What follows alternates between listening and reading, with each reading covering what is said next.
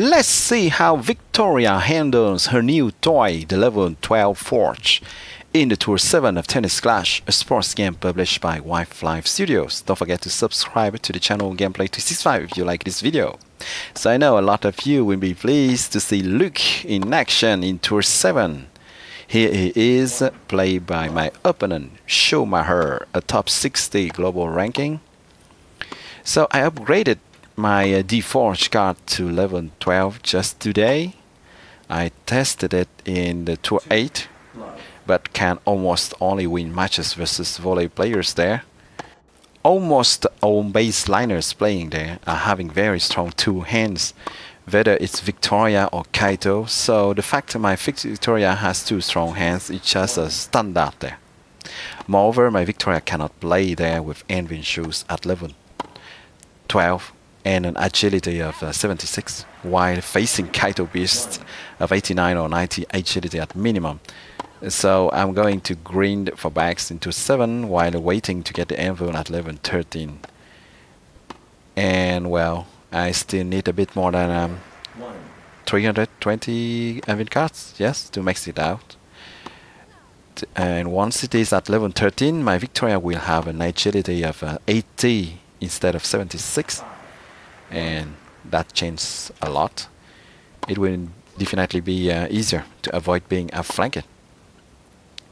So upgrading the Forge from level 11 to level 12 allows you to get 1 more forehand point and 3 more backhand points.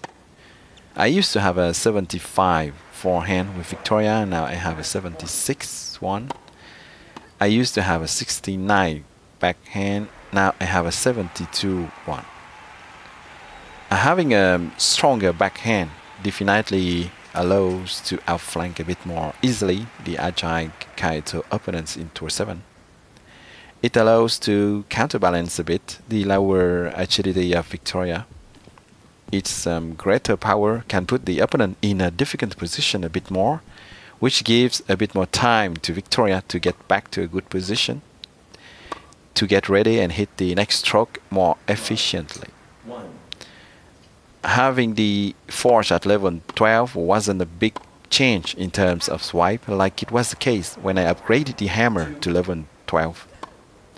Actually, my Viktoria's new 72 backhand is significantly lower than her 76 forehand, so it's not hard controlling it.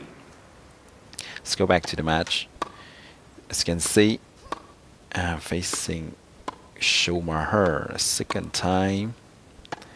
And even if he had the Africa string and a better agility, on some points I had the weird feeling that this bulky look is actually a bit slower than Viktoria. That's weird. I could almost say that this I don't know. Maybe it's just a visual impression, you know. Maybe that actually in the game, if you you replay the match in slow motion, you will see that Luke is moving faster, but it's just that his bulky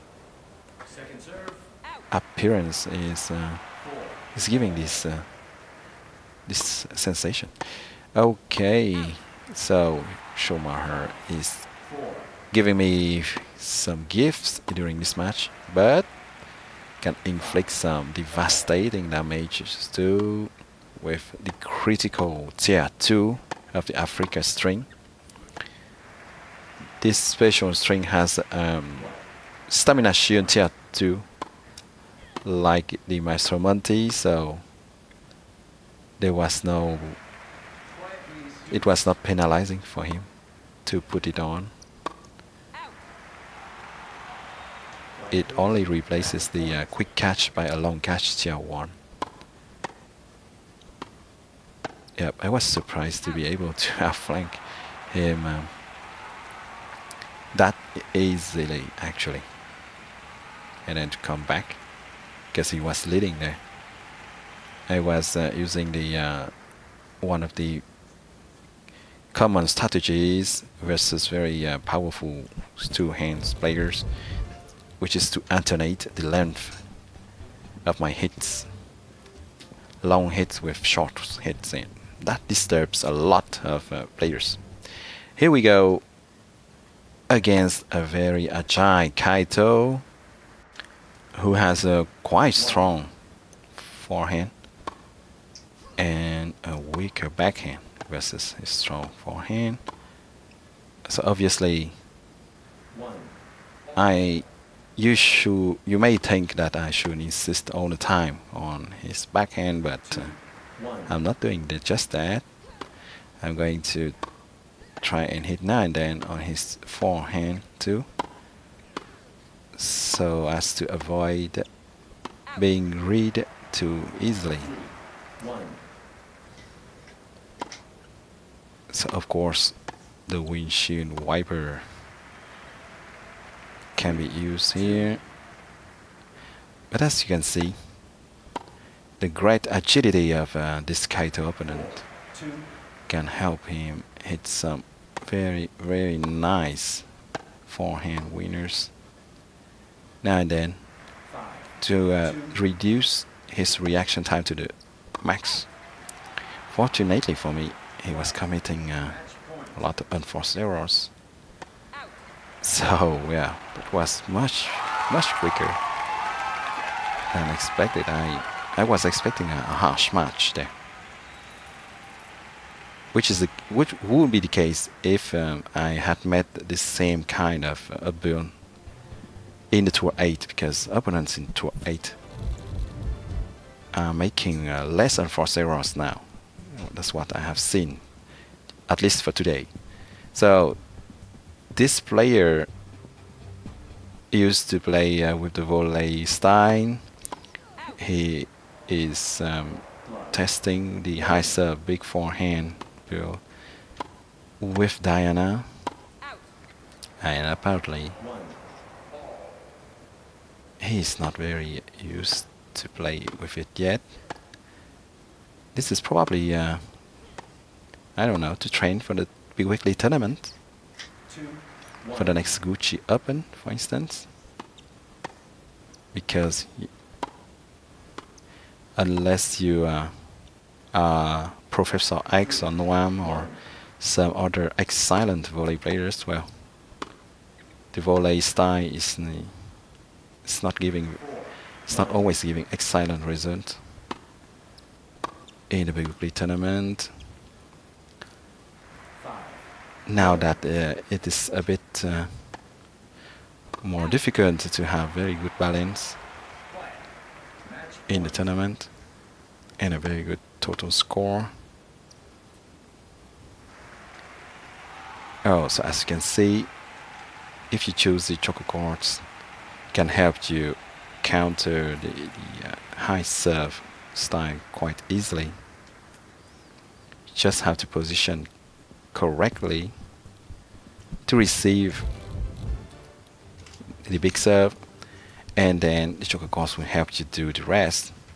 Of course, you have to hit correctly the return. Here's another Kaito with better agility, but well, he seems a bit static there. It's a bit weird for 86 agility. So the game was a bit laggy. I know that some of you have asked me if I have seen the game lag a lot. Well, I have seen another thing actually. I have the impression that the game is making me lose stamina a bit faster, even faster. I don't remember losing stamina that fast actually before the last hot fix. And I understand now why a lot of Kaito opponents prefer to pack on a lot of stamina points instead of putting all points on the forehand. I was wondering why this morning when I had started the session, when I saw that a lot of Kaito players were having very high stamina all suddenly, and that was not really the case beforehand. Yep, summon for zeros here too, because well, with the lower stamina, as you can imagine, the reflexes and the accuracy of hits are reduced. So this is, I know that the stamina level of my Viktoria is not high, but I mean, before the last hotfix, I didn't lose stamina that fast. And we didn't play a lot of rallies. Yeah, there were no long rallies in this match. 4, 5. But anyway, I don't put my antioxidants on. I just keep playing with the carbo load. Because, well, I prefer to attack, to be aggressive, and, well, if I lose with the carbo load, it's too bad, but I prefer to train with the carbo load, because that's the card that I want to level up, to upgrade it to level 12. I have it at level 11 right now, so what's the point if I try to level it up and I don't use it at all? And that's the choice that my first opponent had made too. Schumacher, the top 60 global player, as you have seen in the first 2 matches. Oh my gosh, yep. I had almost nothing left. I was running on empty here. If there was yeah, if we had to play some more points, then I guess that my Viktoria wouldn't run on 1 foot, would crawl on the court instead of running. Let's open some packs to satisfy some subs. Here we go. Yep. So I have opened almost 30 packs today and got only around 20 Anvil cards, so was a bit a pity. Here we go with a 1 strong hand Viktoria putting an Italian wire on. Neck. 1. Love.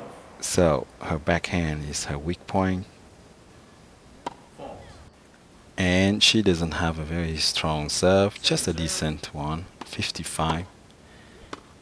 All you need to do is to hit hard on her backhand, or to wrong foot her and to hit on her forehand. Your choice. 3. Love. So this Italian wire has long catches here too. 3, 1. Not sure that this is the best string for to play versus me, because I was not a high serve player. I didn't even put a choker course on here. It was not needed with a 55 serve only to counter. If it was a 70 something, 72, 70, or even 70, I would have put a choker course. But here that was not necessary. So my win ratio in the 2-7 for this practice session was near my average win ratio, all matches included, around 63%. I lost a lot of matches versus Halep, who has an edge in terms of skills, of experience, and of stats for now. His Kaito has an agility of 89, a 70 forehand, and 68 backhand, and that's pretty enough to counter my Viktoria. So our matches end up very often 5-7 or 4-7. I can almost keep pace with him until 4-4 or 5-5, and then my Viktoria just gets tired and starts being very slow after harsh rallies.